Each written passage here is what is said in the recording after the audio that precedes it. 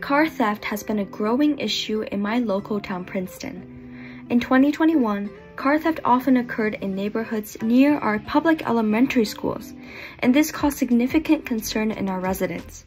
In fact, recently, our very own Mayor Mark Frieda was involved in a car crash lawsuit because he was trying to chase down a stolen vehicle to help authorities. My advice to Mayor Frieda will be to distribute a greater portion of tax revenues to the public safety sector.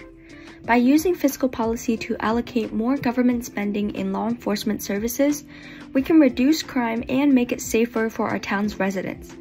This will also ensure that our property levels and investment into our municipal securities don't fall, as people become concerned for the safety and well-being of our neighborhoods.